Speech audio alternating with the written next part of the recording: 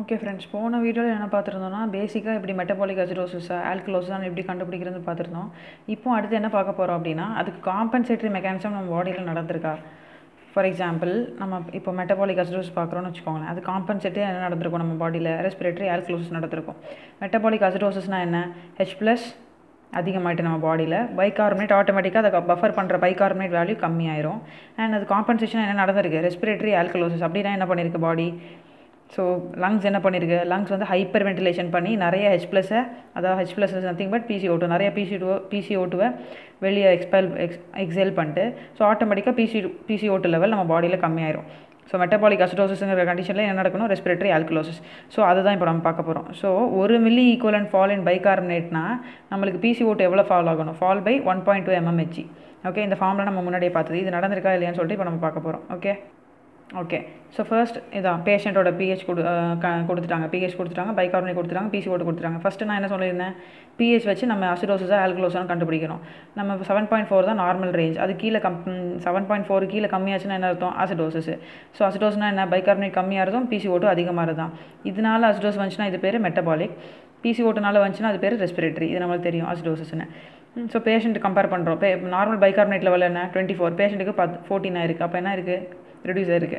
At the same time PCO2 பார்க்குறோம் 40 compare பண்ணும்போது 28 என்ன ஆயிருக்கு, ரெடியூஸ் ஆயிருக்கு. ஸோ இது ரெண்டில் எது மேட்ச் ஆகுது இந்த கண்டிஷன் கூட, நம்ம பண்ண டயக்னோசிஸ், ஃபஸ்ட்டு டயக்னோஸ் என்ன, pH வச்சு நம்ம பண்ண டயக்னோசிஸ் என்ன, அசிடோசிஸ். அதுக்குள்ளே இது ரெண்டில் எது ஃபிட் ஆகுது, பைகார்பனேட் கம்மியாக தான் ஃபிட் ஆகுது. அப்போ இது என்ன கண்டிஷனாக இருக்கும், மெட்டபாலிக் அசிடோசிஸ். ஓகே, ஸோ இப்போ அடுத்து பார்க்குறோம். ஸோ இப்போ அடுத்து நம்ம காம்பன்சேஷன் நடந்திருக்கு. அதாவது for every 1 milli equivalent fall in bicarbonate PCO2 எவ்வளோ ஃபால் ஆகணும், 1.2 mmHg ஃபால் ஆயிருச்சுன்னா இது என்ன நடந்திருக்குன்னு அர்த்தம், காம்பன்சேட்டரியாக ரெஸ்பிரேட்டரி ஆல்கலோசிஸ் நடந்திருக்குன்னு அர்த்தம்.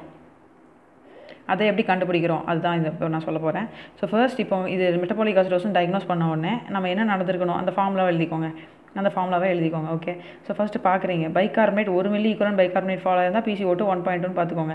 ஸோ இப்போ பேஷண்ட் பார்க்குறீங்க, பேஷண்ட் பைகார்பனேட் எவ்வளவு 14, நார்மல் பைகார்பனேட் வேல்யூ என்ன 24.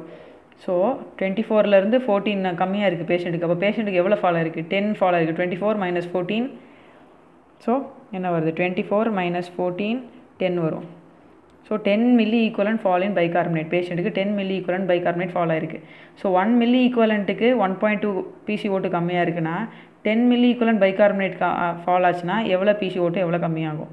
ஸோ PCO2 ஃபால் வந்து 10 × 1.2 இதுதானே, 10 × 1.2, ஸோ 12. ஸோ PCO2 வந்து 12 ஃபால் ஆகணும் நார்மலாக. ஸோ இப்போ எக்ஸ்பெக்டட் PCO2 ஃபால் எவ்வளோ ஃபால் ஆகணும்னு பார்க்குறோம், கேல்குலேட் பண்ணுறோம். நார்மல் PCO2 வேல்யூ என்ன 40. ஸோ இதுதான் normal PCO2 level. So 40லேருந்து 12 subtract பண்ணுறோம்.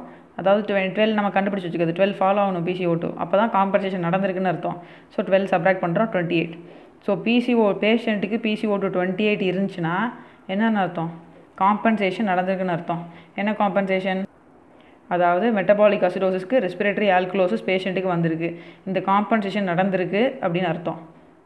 ஓகே, ஸோ அதான் இங்கே பார்க்குறோம், அந்த ஃபார்மில் தான் இங்கே பார்த்தோம். ஸோ இப்போது கம்பேர் பண்ணுறோம். இப்போ நமக்கு எக்ஸ்பெக்டட் PCO2வையும் பேஷண்ட்டோட PCO2 என்ன 28. ஸோ பேஷண்ட் PCO2 28, நம்ம எக்ஸ்பெக்டட் எவ்வளோ வரணும், ஆக்சுவலி இங்கேயும் 28 தான். ஸோ சேமாக இருக்குது. ஸோ அப்போ என்ன அர்த்தம், காம்பன்சேட்டாக இருக்குது இந்த பேஷண்ட்டுக்குன்னு அர்த்தம். ஸோ இந்த கண்டிஷன் பேர் என்ன, காம்பன்சேட்டட் மெட்டபாலிக் அசிடோசிஸ் தான் இந்த கண்டிஷனு, அது காம்பன்சேட்டாக இருக்குது. அதனால் இது பேர் என்ன, காம்பன்சேட்டட் மெட்டபாலிக் அசிடோசிஸ்னு சொல்லிக்கலாம், இல்லை சிம்பிள் மெட்டபாலிக் அசிடோசிஸ்னு சொல்லிக்கலாம். இப்போ இதே பேஷண்ட் எடுத்துக்கோங்க, இதில் பேஷண்ட்டோட PCO2 வேல்யூ மட்டும் நான் மாற்றிக்கிறேன் 35 mmHgன்னு. ஸோ எக்ஸ்பெக்டட், ஸோ இது நம்ம கேல்குலேட் பண்ணுது, பேஷண்ட்டுக்கு எவ்வளோ கம்மியாக இருக்கணும், 28 கம்மியாக இருக்கணும். ஆனால் பேஷண்ட்டுக்கு எவ்வளோ இருக்குது PCO2 35 இருக்குது. ஸோ PCO2 நார்மல் வேல்யூ என்ன 40, 40லேருந்து எவ்வளோ கம்மியாகி பேஷண்ட்டுக்கு எவ்வளோ இருக்கணும் 28. அப்போ அது அப்படி இருந்தால் தான் என்ன நடந்திருக்கு, காம்பன்சேஷன் நடந்திருக்குன்னு அர்த்தம். ஸோ இப்போ கொடுத்த கேஸுக்கு இது ஆகிட்டு. ஆனால் இப்போ ஒரு வேளை இந்த PCO2 லெவல் 28 இல்லை, அசியூம் பண்ணிக்கோ. இப்போ அடுத்த கொஷின் அசியூம் பண்ணிக்கோங்க, PCO2 வந்து 35 இருந்துச்சுன்னா இப்போ என்ன இருக்கும், நார்மல் PCO2 லெவல் 40 கம்பேர் பண்ணும்போது கம்மியாக இருக்குது, பேஷண்ட்டுக்கு கொஞ்சம் காம்பன்சேட் ஆக ட்ரை பண்ணியிருக்கு பாடியில். பட் எவ்வளோ கம்மியாக இருக்கணும், 28 வரைக்கும் வந்திருக்கணும் PCO2, ஆனால் பேஷண்ட்டுக்கு 35 இருக்குது. அப்போது இது பார்ஷியலாக காம்பன்சேட் ஆகிருக்கு, இல்லை அன்காம்பன்சேட்னு சொல்லலாமா. ஸோ இந்த மாதிரி PCO2 வேல்யூ இருந்துச்சுன்னா இது பேர் அன்காம்பன்சேட்டட் R partially compensated metabolic acidosis. வேறு வேறு சம் போடுறதுக்கு எக்ஸ்பிளைன் பண்ணுறதுக்கு பதில் ஒரே இதில் PCO2 லெவல் மட்டும் PH பைகார்பனேட்லாம் சேமாக வச்சுட்டு PCO2 லெவல் மட்டும் நான் மாற்றிட்டு அப்படி இருந்தால் என்ன டயக்னோசிஸ் மாற்றி சொல்கிறேன். ஓகே, இப்போ இதே பேஷண்ட் வச்சுக்கோங்க. இதே பேஷண்ட்டுக்கு பைகார்பனேட் 42 இருந்துச்சு. 42 இருக்குன்னா என்ன அர்த்தம்? நார்மல் PCO2வே 40. இப்போ பேஷண்ட்டுக்கு கொஞ்சம் கூட காம்பன்சேட் ஆகிறதுக்கு காம்பன்சேட்னா என்ன நடந்திருக்கணும்? PCO2 கம்மியாக இருக்கணும் 1.2. இங்கே 28 வந்திருக்கணும், 40 வந்து 28 வந்திருக்கணும். ஆனால் பேஷண்ட்டுக்கு கொஞ்சம் கூட காம்பன்சேட்டே ஆகலை. அப்போ பேஷண்ட்டுக்கு என்ன இருக்குது? மெட்டபாலிக் அசிடோஸும் இருக்குது, ரெஸ்பிரேட்டரி அசிடோஸும் இருக்குது. இதுக்கு நம்ம இவ்வளோ ஸ்டெப்ஸை கால்குலேட் பண்ணணும்னு அவசியமே இல்லை. ஸ்டார்டிங்லேயே பார்ப்போம். ஸ்டார்டிங்லேயே பார்க்குறீங்க. இந்த PCO2க்கு பதில் தான் we are taking this PCO2. Okay, so ஸ்டார்டிங்கில் என்ன பார்ப்பீங்க? pH பார்ப்பீங்க. pH வந்து 7.3, அதாவது அசிடோஸ்ன்னு சொல்லுவீங்களா? 7.4 கீழே இருக்க அப்போ அசிடோஸ்ன்னு சொல்லுவோமா? அசிடோஸ்னா என்ன சொல்வீங்க? பைகார்பனேட் கம்மியாக இருக்குது, PCO2 அதிகமாகுது. இங்கே இப்போ இந்த பைகார்பனேட் தானே இங்கே எடுத்துருக்கோம். இந்த பைகார்பனேட் மட்டும் இங்கே வச்சுக்கோங்க, 14, அந்த வேல்யூ மட்டும் ஃபிக்ஸ் பண்ணிக்கோங்க. So normal bicarbonate 24. So 24 compare பண்ணும்போது பேஷண்ட்டுக்கு பைகார்பனேட் கம்மியாக இருக்குது. அட் த சேம் டைம் இதுதான் பேஷண்ட்டோட PCO2ன்னு வச்சுக்கோங்க. பேஷண்ட் PCO2 என்ன இருக்குது? 40 கம்பேர் பண்ணும்போது PCO2 அதிகமாக இருக்குது. ஸோ ரெண்டுமே ஃபிட் ஆகுது. பைகார்பனேட்டும் இந்த வேல்யூக்குள்ளே ஃபிட் ஆகுது, PCO2வும் இந்த வேல்யூக்குள்ளே ஃபிட் ஆகுது. அப்போ ஸ்டார்டிங்லேயே நம்ம என்ன சொல்லிடலாம்? மெட்டபாலிக் அசிடோஸும் இருக்குது பேஷண்ட்டுக்கு, ரெஸ்பிரேட்டரி அசிடோஸும் இருக்குன்னு சொல்லலாமா? ஸ்டார்டிங்லேயே சொல்லிடலாம். இவ்வளோ கால்குலேட் பண்ணணும்னு அவசியம் இல்லை. எப்போல்லாம் PCO2 லெவல் நார்மல் லெவலோட அதிகமாக இருக்கும். ஏன்னா இந்த இடத்துல என்ன இருக்கணும்? கம்மியாக இருக்கணும். கம்மியாக இருந்தால் தான் இது காம்பன்சேட் ஆகிருக்குன்னு அர்த்தம். இங்கே கம்மியாக ஆகலை, அதிகமாகிட்டு போகுது இன்ஸ்டெட். அப்படின்னா PCO2 அதிகமாக இருக்குது. PCO2 அதிகமாக இருந்தாலும் ஸ்டார்டிங்கில் என்ன அர்த்தம்? ரெஸ்பிரேட்டரி அசிடோஸும் இருக்குது. ஸோ பேஷண்ட்டுக்கு mixed metabolic and respiratory acidosis. இப்போ இன்னொரு கேஸ் எடுத்துக்கலாம். இதே கேஸ் எடுத்துக்கோங்க. Same pH and bicarbonate. pH 7.3 வச்சுக்கோங்க, பைகார்பனேட் 14 வச்சுக்கோங்க. ஆனால் PCO2 மட்டும் 20 வச்சுக்கோங்க. ஸோ நார்மலாக எவ்வளோ ஃபாலோ ஆயிருந்தால் நல்லது? 28 வரைக்கும் ஃபாலோ ஆயிருந்தால் என்ன சொல்லலாம்? சிம்பிள் இல்லை காம்பன்சேட்டட் மெட்டபாலிக் அசிடோசிஸ். ஆனால் பேஷண்ட்டுக்கு 28 வரைக்கும் தான் கம்மியாகணும் PCO2. ஆனால் பேஷண்ட்டுக்கு எவ்வளோ கம்மியாக இருக்குது? 20. ஸோ 40லேருந்து 28 வந்திருக்கணும். பேஷண்ட்டுக்கு அதை விட இன்னும் நல்லா கம்மியாயிட்டு. ஸோ இது பேர் என்ன? ஓவர் காம்பன்சேட்டட் மெட்டபாலிக் அசிடோசிஸ்ன்னு சொல்லலாமா? ஓவராக மெட்டபாலிக் அசிடோசிஸ் ஓவராக காம்பன்சேட் ஆகி கடைசியாக பேஷண்ட்டுக்கு என்னவே வந்துட்டு ரெஸ்பிரேட்டரி ஆல்கலோசிஸே வந்துட்டு. ஏன் ரெஸ்பிரேட்டரி ஆல்கலோஸ்ன்னு சொல்கிறோம்? ஏன்னா PCO2 நார்மல் லெவல் என்ன? 40. எக்ஸ்பெக்டட் வரைக்கும் கம்மியாச்சுன்னா எந்த பிரச்சனையும் இல்லை. 28 வரைக்கும் கம்மியாச்சுன்னா எந்த பிரச்சனையும் இல்லை. எக்ஸ்பெக்டடை தாண்டி கீழேயும் ரொம்ப எக்ஸ்பெக்டை தாண்டி பிலோ லெவல் 20 அவ்வளோ வந்துட்டு அவ்வளோ கம்மியாக இருக்குது. அல்கலோசிஸ்னால் என்ன அர்த்தம்? ரெஸ்பிரேட்டரி அல்கலோஸ்னால் என்ன? PCO2 கம்மியாக இருந்ததுன்னா ரெஸ்பிரேட்டரி அல்கலோஸ். ஸோ கடைசியாக பேஷண்ட்டுக்கு என்னவே வந்துட்டு காம்பன்சேட் ஆகி ஓவர் காம்பன்சேட் ஆகி ரெஸ்பிரேட்டரி அல்கலோஸே பேஷண்ட்டுக்கு வந்துட்டு. ஸோ பேஷண்ட்டுக்கு என்ன இருக்குது? மெட்டபாலிக் அசிடோஸும் இருக்குது, ரெஸ்பிரேட்டரி ஆல்கலோஸும் இருந்திருக்கு. ஸோ இதுதான் varieties. Okay, so again repeat பண்ணுறேன். ஸோ இதுதான் கொடுத்துருக்காங்க. இது 3 வேல்யூஸ் கொடுத்துருக்காங்க. இப்போ நம்ம இந்த வேல்யூ எடுக்க வேணாம். ஸோ இங்கே வந்து என்ன கொடுத்துருக்காங்க அப்படின்னா இதை எடுத்துக்கலாம். ஸோ பேஷண்ட்டோட pH வந்து 7.3 கொடுத்துருக்காங்க, பைகார்பனேட் வந்து 14 கொடுத்துருக்காங்க. ஓகே, ஸோ இந்த கொஷின் பார்க்க போகிறோம். PCO2 இவ்வளோ கொடுத்துருக்காங்க. இப்போ நம்ம பார்த்ததே நான் திருப்பி ரிவிஷனுக்காக. ஸோ ஃபர்ஸ்ட் என்ன பண்ணுவோம்? 7.4 கம்பேர் பண்ணுவோம். 7.4 கம்பேர் பண்ணும்போது pH என்ன இருக்குது? பேஷண்ட்டுக்கு கம்மியாக இருக்குது. அப்போ இது பேர் என்ன? அசிடோசிஸ். அசிடோசிஸ்னா என்ன? பைகார்பனேட் கம்மியாக இருந்தும் PCO2 அதிகமாக இருந்தால் அசிடோசிஸ். ஸோ பேஷண்ட்டோட பைகார்பனேட் பார்க்குறோம். 24லேருந்து கம்பேர் பண்ணும்போது பைகார்பனேட் என்ன இருக்குது? பேஷண்ட்டுக்கு கம்மியாக இருக்குது. அதே PCO2 என்ன இருக்குது? 40 தான் PCO2. இங்கே PCO2 எவ்வளோ இருக்குது? PCO2 கம்மியாக இருக்குது. ஸோ இந்த கண்டிஷன், ஸோ இது ரெண்டுக்குள்ளே பேஷண்ட்டுக்கு எது ஃபிட் ஆகுது? பைகார்பனேட் தான் ஃபிட் ஆகுது. அப்போ இது பேர் மெட்டபாலிக் அசிடோசிஸ்ன்னு கண்டுபிடிச்சிட்டேன். மெட்டபாலிக் அசிடோசிஸ் இருந்திருந்தால் என்ன காம்பன்சேஷன் நடந்திருக்கணும்? Respiratory alkalosis. அண்ட் இந்த ஃபார்முலாவை நம்ம அப்ளை பண்ணிக்கணும். அப்ளை பண்ணி கண்டுபிடிச்சா காம்பன்சேஷன் நடந்திருக்கா இல்லையான்னு கண்டுபிடிக்கலாம். ஸோ இந்த ஃபார்முலாவை அப்ளை பண்ணோமா? பைகார்பனேட் உடனே அப்புறம் பைகார்பனேட் ஃபால் தான் ஃபஸ்ட்டு வருது. ஸோ பைகார்பனேட் எவ்வளோ இருக்குது பேஷண்ட்டுக்கு? இப்போ நான் எழுதின பேஷண்ட்டுக்கு நார்மல் 24, பேஷண்ட்டுக்கு 14 தான் இருக்குது. அப்போ 10 ஃபால் ஆகிருக்கு bicarbonate. 1 milli equivalent bicarbonate fall ஆச்சுன்னா PCO2 எவ்வளோ கம்மியாகணும்? 1.2. 10 ஃபால் ஆச்சுன்னா எவ்வளோ கம்மியாகணும்? ஸோ 10 × 1.2 12. ஸோ PCO2 பேஷண்ட்டுக்கு இவ்வளோ கம்மியாக ஆகிருந்துச்சுன்னா பேஷண்ட்டுக்கு காம்பன்சேட் ஆகிருக்குன்னு அர்த்தம். ஸோ பேஷண்ட் கம்பேர் பண்ணுறோம். ஸோ ஃபஸ்ட்டு அதுக்கப்புறம் கால்குலேட் பண்ணோம்ல, எக்ஸ்பெக்டட் PCO2 எவ்வளோன்னு கால்குலேட் பண்ணோம்ல, 40. ஸோ 40 - 12 எவ்வளோ வருது? 28. ஸோ பேஷண்ட்டோட PCO2 எவ்வளோ இருக்கணும்? 28 இருக்கணும். ஆனால் இங்கே பேஷண்ட்டோட pH எவ்வளோ இருக்குது? PCO2 எவ்வளோ இருக்குது? சாரி, 35 இருக்குது. அதாவது நார்மல் வேல்யூ 40லேருந்து கொஞ்சம் கம்மியாக இருக்குது. பட் 28 வந்திருக்கா? 28 வந்திருந்தால் தானே காம்பன்சேஷன் நடந்திருக்குன்னு அர்த்தம். ஸோ காம்பன்சேட் ஆகலை. ஸோ இது பேர் என்ன? அன்காம்பன்சேட்டட் மெட்டபாலிக் அசிடோசிஸ்னு சொல்லலாம். பட் நார்மல் வேல்யூலேருந்து கொஞ்சம் PCO2 கொஞ்சம் கம்மியாக ட்ரை பண்ணியிருக்கு, அப்படி தானே? 40லேருந்து கொஞ்சம் கம்மியாக, அதனால் இது பேர் என்ன சொல்லலாம்? Partially compensated metabolic acidosis. So இப்படி தான் கண்டுபிடிக்கணும். இப்போ நம்ம அடுத்து மெட்டபாலிக் ஆல்கலோசிஸ் பார்க்கலாம். ஓகே, ஸோ அதே மாதிரி தான் இது நம்ம உங்களுக்கு ஈஸியாக கால்குலேட் பண்ணிடுவீங்க. அதாவது pH வந்து 7.4 இருக்குது, நார்மல் வந்து 7.43 இருக்குது பேஷண்ட்டுக்கு.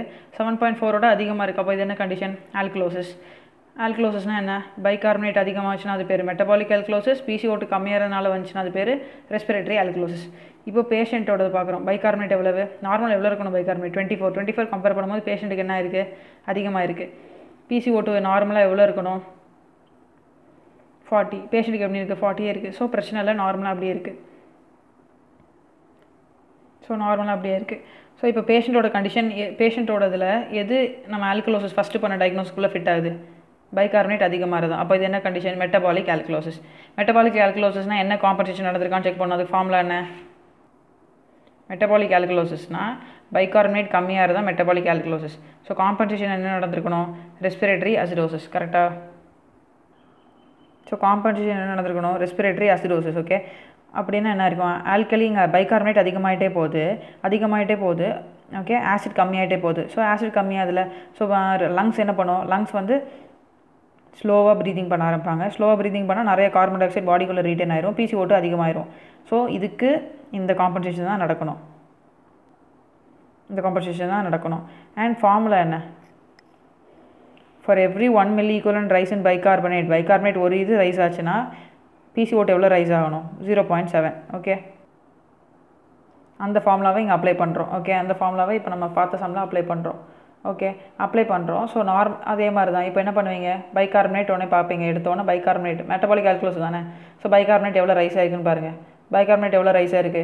நார்மல் என்ன? 24, 32 இருக்குது. ஸோ எவ்வளோ ரைஸ் ஆகிருக்குன்னு பார்த்தா 32 - 24 8. ஸோ 8 அதிகமாக இருக்குது. பைகார்பனேட் 8 டைம்ஸ் அதிகமாக இருக்குது. 8 milli equivalents அதிகமாக இருக்குது.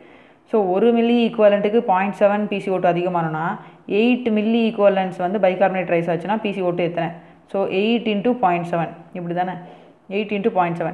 ஸோ எக்ஸ்பெக்டட் PCO2 எவ்வளோ ரைஸ் ஆகணும்? 0.7 × 8 5.6. So 5.6 times PCO2 அதிகமாகணும். இது ரைஸ் பற்றி தான் பேசிகிட்டு இருக்கோம். அதாவது பைகார்பனேட் ரைஸ் ஆச்சுன்னா PCO2 ரைஸ் ஆகணும். ரைஸ் அப்படின்னா ஆட் பண்ணி தானே பார்க்கணும். ஸோ நம்ம எக்ஸ்பெக்டட் PCO2 என்ன? 40. ஸோ 40 கம்பேர் பண்ணும்போது 40. ஸோ 40 கூட என்ன பண்ணோம்? நம்ம கால்குலேட் இவ்வளோ தூரம், அதாவது 5 டைம்ஸ் PCO2 அதிகமானு பார்த்தோம். இப்போ தான் கால்குலேட் பண்ணி பார்த்தோம். நார்மல் PCO2 எவ்வளவு? 40. ஸோ அது கூட இதை ஆட் பண்ணிக்கணும். அப்போ 45.6. ஸோ இதுதான் நம்மளோட எக்ஸ்பெக்டட் PCO2. ஓகே, ஸோ இப்போ பேஷண்ட்டோட PCO2 கூட கம்பேர் பண்ணும்போது பேஷண்ட்டோட PCO2 என்ன? 40. அப்படி நார்மலாகவே இருக்குது. எவ்வளோ அதிகமாக இருக்கணும்? 5.6 அதிகமாகி எவ்வளோ வந்திருக்கணும்? 45.6 வந்திருக்கணும். ஆனால் பேஷண்ட்டுக்கு 45.6 வந்திருக்கா? வரல, 40லே இருக்குது. அப்படின்னா காம்பன்சேட் ஆயிருக்கா? 45.6 வந்துருந்துச்சு. PCO2 வந்து 45.6 வந்துருந்துச்சுன்னா என்ன அர்த்தம்? காம்பன்சேட்டட் மெட்டபாலிக் ஆல்கலோசிஸ்ன்னு சொல்லலாம். ஆனால் இங்கே பேஷண்ட்டுக்கு எவ்வளோ இருக்குது? 40 தான் இருக்குது. அப்போ காம்பன்சேட்டாக இருக்கா? இல்லை. ஸோ அதனால் அது பேர் என்ன? அன்காம்பன்சேட்டட் மெட்டபாலிக் ஆல்கலோசிஸ். ஓகே, இப்போ அடுத்து இதே PCO2 லெவலுக்கு பதிலாக வேறு PCO2 லெவல் வச்சுக்கலாம். மித்தபடி எல்லாமே சேமாக வச்சுக்கலாம். PCO2 இப்போ நம்ம 46ன்னு வச்சுருக்கோம். ஓகே, ஸோ இதே மாதிரி வழக்கம் போல் pH, பைகார்பனேட் எல்லாத்தையும் வச்சு கால்குலேட் பண்ணி ஃபார்முலா கொண்டாந்துடுறோம். ஓகே, ஸோ இப்போ பார்க்குறோம். எக்ஸ்பெக்டட் PCO2 எவ்வளவு? 45.6. பேஷண்ட்டோட PCO2 எவ்வளோ இருக்குது? 46 இருக்குது. கிட்டத்தட்ட சேம். அப்போ பேஷண்ட்டுக்கு 40லேருந்து 45.6 அதிகமாக இருக்குது. நம்ம எக்ஸ்பெக்டட் கால்குலேட் பண்ணி வச்சதும் அதுதான். ஸோ என்ன இருக்குது? பேஷண்ட்டுக்கு காம்பன்சேட் ஆகிருக்கு. So compensated metabolic alkalosis R simple metabolic alkalosis. Okay, அடுத்து பேஷண்ட்டோட PCO2 வந்து இப்போ சேஞ்ச் பண்ணிக்கலாம். என்னவா சேஞ்ச் பண்ணிக்கலாம்? 35 வச்சுக்கலாம். ஓகே, ஸோ 35 வச்சா என்ன சொல்லுவீங்க? 35 இப்போ பேஷண்ட்டோட PCO2 வந்து 35 இருந்தால் உங்கள் டயக்னோசிஸ் என்னவாகும்? எவ்வளோ PCO2 அதிகமாகணும்? 45.6 வரைக்கும் அதிகமாகணும். ஆனால் பேஷண்ட்டுக்கு PCO2 என்னவா இருக்குது? 35லே இருக்குது. அப்போ என்ன இருக்குது? அதிகமாகணும் PCO2. ஆனால் பேஷண்ட்டுக்கு என்ன இருக்குது? கம்மியாகிட்டே போகுது. ஓகேவா? அப்போ PCO2 கம்மியாகிட்டே போகுது. அப்போனா இது என்ன சொல்லுவோம்? மெட்டபாலிக் ஆல்கலோசிஸும் இருக்குது, ரெஸ்பிரேட்டரி ஆல்கலோஸும் இருக்குது. அப்படி தானே? ஏன் இந்த மாதிரி கேஸ் இருந்துச்சுன்னா நீங்கள் ஸ்டார்டிங்கில் என்ன பார்ப்பீங்க? pH வந்து 7.3 ஆல்கலோசிஸ்னு சொல்லி பைகார்பனேட் கம்மி, PCO2 கம்மி, ஆல்கலோசிஸ்னு சொல்லுவீங்களா? உடனே பைகார்பனேட் பார்ப்பேன், ஓகேவா? உடனே பைகார்பனேட் பார்ப்பீங்க, பைகார்பனேட் அதிகமாக இருக்குது. உடனே PCO2 பார்ப்பீங்க, PCO2வும்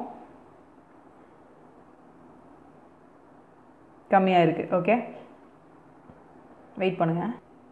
ஸோ இங்கே எழுதிட்டேன் ஈஸியாக இருக்கும்னு சொல்லிட்டு. இப்போ 7.4 தான் நார்மல், அதை கம்பேர் பண்ணும்போது 7.43 இருக்குது பேஷண்ட்டுக்கு. அப்போ என்ன இருக்குது? ஆல்கலோஸ்ன்னு சொல்லிட்டீங்க. ஓகே, அதே மாதிரி பைகார்பனேட் 24 தான் நார்மல் வேல்யூ, இங்கே இருக்குது அதிகமாக இருக்குது. PCO2 நார்மல் வேல்யூ 40, இங்கே 35 தான் இருக்குது, கம்மியாக இருக்குது. ஆல்கலோசிஸ்னால் என்ன? பைகார்பனேட் கம்மியாகிறதும் PCO2 பைகார்பனேட் அதிகமாகிறதும் PCO2 கம்மியாகிறது தானே ஆல்கலோசிஸ். இப்போ பேஷண்ட்டுக்கு பாருங்கள் பைகார்பனேட் அதிகமாக இருக்குது, அட் த சேம் டைம் பேஷண்ட்டுக்கு PCO2 கம்மியாக இருக்குது. அப்போ இது என்ன கண்டிஷன் சொல்லலாம் இந்த டயக்னோசிஸை? ஸ்டார்டிங்கில் என்ன சொல்வீங்க? மெட்டபாலிக் ஆல்கலோசிஸும் இருக்குது பேஷண்ட்டுக்கு, ரெஸ்பிரேட்டரி ஆல்கலோசிஸும் இருக்குது. அதுதான் இங்கே சொல்லியிருக்கேன். இதுக்கு இவ்வளோ கால்குலேட் பண்ணணும்னு அவசியம் இல்லை, டேரெக்டாக ஃபஸ்ட்டு ஸ்டெப்லேயே நம்ம கண்டுபிடிச்சிடலாம் mixed alkalosis both metabolic and ரெஸ்பிரேட்டரின்னு. Okay, இப்போ அடுத்த கேஸ் பார்க்குறோம். pH வந்து என்ன எழுதி வச்சுக்கிறோம்? அதே 7.43 வச்சுக்கோங்க. பைகார்பனேட் என்ன வச்சுக்கோங்க? அதே 32 வச்சுக்கோங்க. ஸோ வழக்கம் போல் என்ன அர்த்தம்? pH என்ன இருக்குது? அதிகமாக இருக்குது 7.4. அப்போ ஆல்கலோசிஸ்ன்னு சொல்லுவோமா? பைகார்பனேட் என்ன இருக்குது? 24 கம்பேர் பண்ணும்போது பைகார்பனேட் அதிகமாக இருக்குது. PCO2 என்ன இருக்குது? 40லேருந்து PCO2 அதிகமாக இருக்குது. ஓகே, ஸோ அப்போ கண்டுபிடிச்சிட்டோம். அப்போ இது வந்து இதுக்குள்ளே ஃபிட் ஆகும். பைகார்பனேட் அதிகமாகது எதுக்குள்ளே ஃபிட் ஆகுது? இதுக்குள்ளே ஃபிட் ஆயிருமா? PCO2 கம்மியாகணும், ஆனால் இங்கே அதிகமாகிட்டு. அப்போ இதுக்குள்ளே ஃபிட் ஆகலை. அப்போ ஃபிட் ஆகிறது பைகார்பனேட் தான். அப்போ மெட்டபாலிக் ஆல்கலோசிஸ் கண்டுபிடிச்சிட்டோம்.